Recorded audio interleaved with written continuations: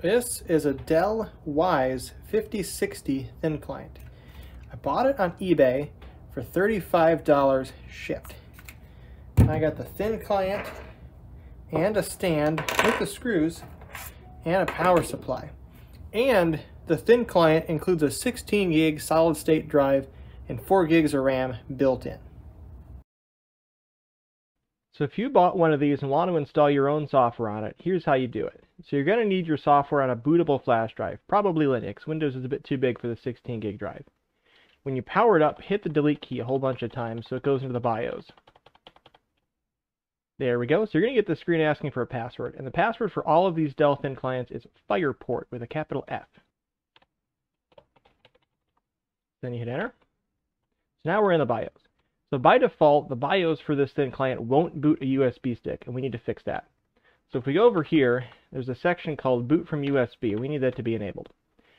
Also, some things we should change. Boot mode we should probably change to both or UEFI if we're going to use a modern operating system. Depending on what you're using for, power loss recovery might be useful. This tells it that as soon as you plug it in to boot up automatically, if you're going to use this as some sort of home server or router or home assistant, this would be a good option to set to always on. On the boot page, by default, it's going to boot to the internal SSD first. And we would like that to not happen. We would like to boot to the USB hard drive, which is actually our USB flash drive. So you can either take the hard drive and hit the plus key to move it up, or you can take the SATA git drive and hit the minus key to move it down. Either way, the USB hard drive needs to be above SATA. So then we exit and save changes, plug our flash drive in, and we should get it to boot from our Linux installer. So here we come, we're back in the BIOS. And there we go, try Xubuntu without installing. You could of course install it if you want to, but this should work for any Linux distribution or anything that has an installer on a USB stick. Windows, as I said, Windows 10 is a bit too big to fit on here. You might have better luck with Windows 7 or something like that. So let's see what this thing looks like on the inside. So there's 3 screws back here we got to take off to get in.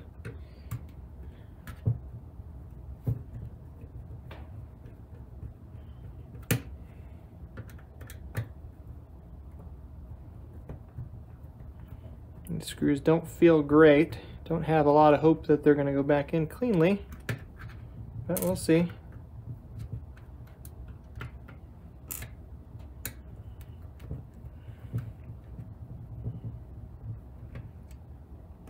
The back here you can see we got power, Ethernet, 2 USB 3, 2 USB 2, and 2 DisplayPort. On the front we got headphones and 2 USB 2. So now the cover should just pull off. It does. So now there's a plate here that's kind of in the way. So you have to take 5 screws off to get the plate off.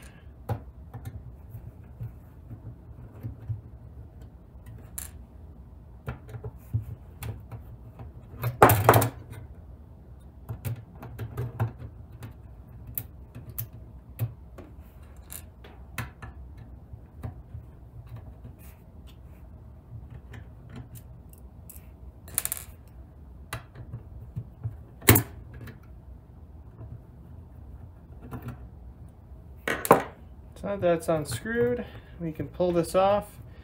There's a little wire that holds the speaker in, so we can't pull it all the way off. We can pull the speaker wire out.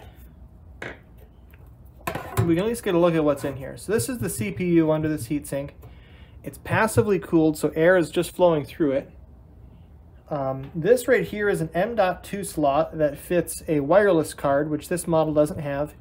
This is the SSD, and it's actually a full-size SATA connector. So you could pull this SSD out and plug it into a PC if you wanted to image it that way. And that's really all there is. The only thing we have on the inside is the optional Wi-Fi card, and that's the only thing we can add.